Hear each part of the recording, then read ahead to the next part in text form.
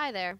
In this video, I'm going to show you how to use the mask filter, which allows you to layer two images over your screen image in Generate. First, open up the app and pick an image from your library. Then scroll through the carousel until you hit the mask filter. Once you're in Mask, click the small library icon next to the slider.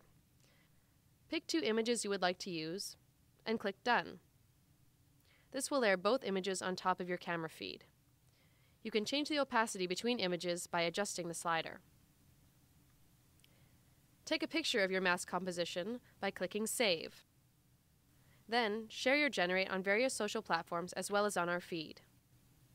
If you have any further questions, send us an email at info@igenerate.co.